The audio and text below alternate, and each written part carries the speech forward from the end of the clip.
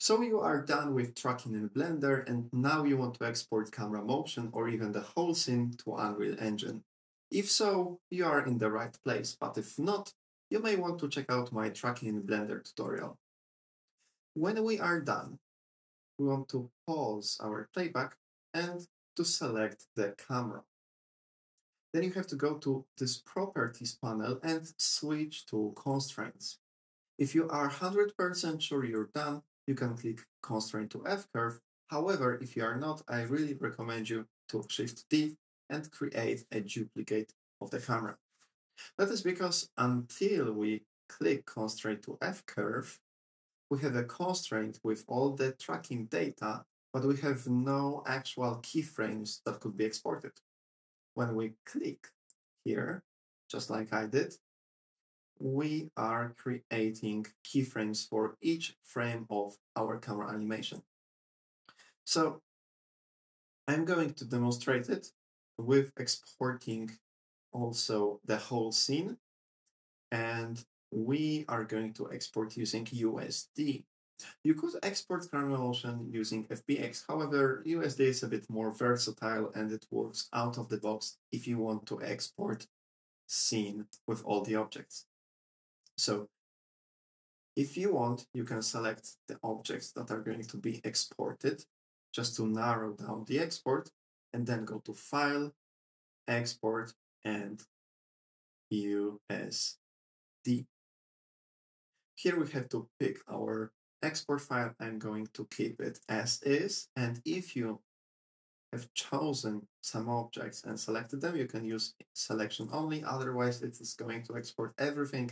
And the most important thing is that you also turn on animation, because otherwise you are not going to export keyframes. This looks fine to me, everything else can be left as default, and now let's export. Once we are done with exporting, we can switch to Unreal Engine. But before we import the scene, let's make sure that you have all the plugins enabled. Go to Edit and then Plugins, search for USD, and all you need is USD Core and USD Importer. I recommend you to check out USD Multi-User Synchronization, but you don't need it at all. If those are enabled, you may need to restart Unreal, and then you are ready to go. Go to Window panel and navigate to USD Stage Editor. Here we can go to File, Open, and locate our file.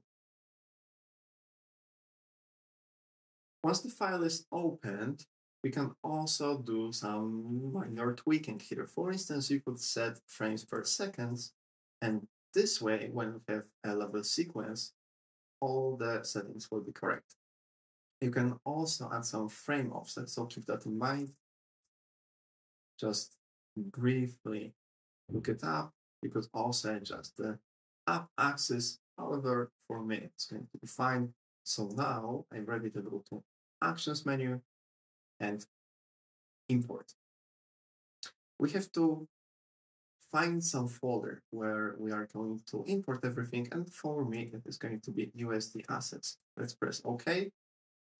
Then you can either directly click Import or pick which objects you would like to keep, because here is your last chance to, for instance, disable importing one of the cubes. Import.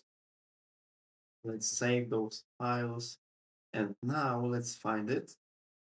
We have a new subfolder and also some assets. Like this looks like assets from my blend file, but also we are having a nice level sequence here.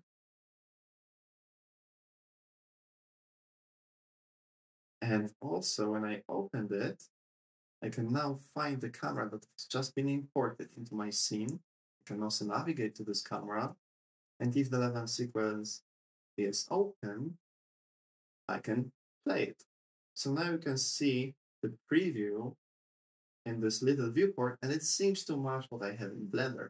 So that's how you do it. That's how you import camera and scene animation using USD to Unreal